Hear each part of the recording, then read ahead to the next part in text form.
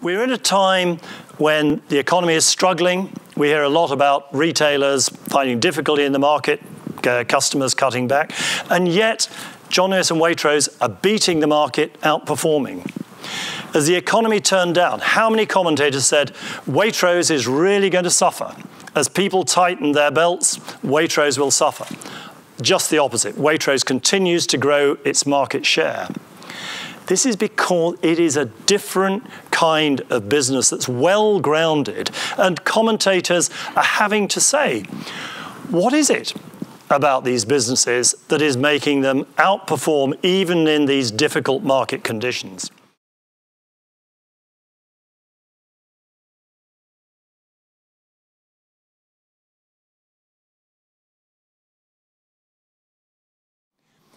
At John Lewis, ownership is real. 65,000 people actually do own, through a trust, the business, no outside shareholders. Now, that's going to be very unusual, and I'm not advocating to Andy that we should have a revolution at RSA, throw out the shareholders, and let's make this an employee-owned business. That's not practical. It's not going to happen. But profit sharing, I see, is really the icing on the cake. Employee engagement at John Lewis and anywhere else is actually about a different way of thinking.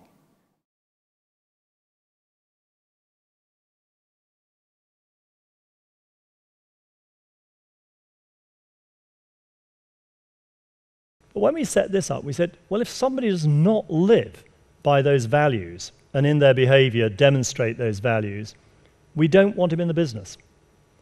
No matter how good he is commercially, whether he's making money for us or not, if he's not true to that, he doesn't have a place in the business. We developed the principle at John Lewis that you recruit for attitude and train for skills, because you really can't train attitude.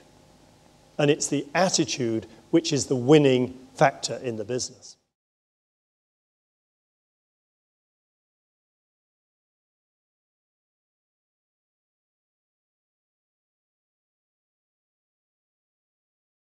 One journalist was writing about Waitrose and said, Waitrose doesn't have customers, it has a congregation. And it is that sense of engaging your customers so that they feel that they are part of your business. They share the values which you have. And that is far more powerful than that nasty plastic card that many of you indicated you have. If you can get your customers to feel that they are part of you, that they really do identify. My point, loyal staff equals loyal customers, is absolutely there.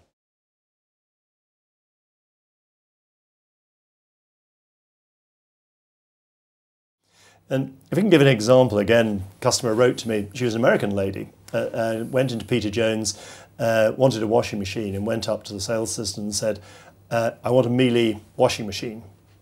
And the guy started showing her the Miele washing machine. He said, now, just a minute, why did you want a Miele? And she said, well, it's the best. And he said, yeah, sure, it's the best, but where are you going to put it? Is it in your kitchen, or have you got it in a utility room? And she said, well, it's actually in a utility room. He said, well, you don't need the Miele. The Miele is fantastic. It's really quiet. And if it's going to be somewhere where you're going to be working or eating, then it's worth having it. But if it's in another room, why don't you get this other one, which is exactly the same internal works, but it's a bit noisier, and it's a couple of £100 cheaper. And this American lady said to me, I have never had somebody say to me, why don't you buy something that's £200 cheaper? She said, from now on, I'm going to do all my shopping at Peter Jones. And your debate about discounting, what do you want to have?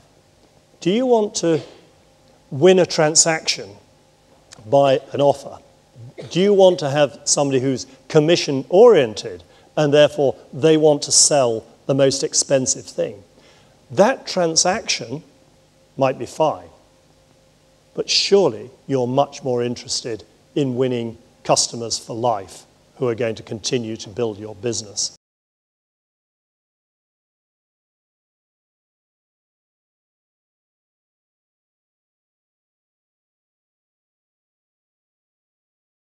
Making money and creating happiness are not a contradiction. John Lewis demonstrates that.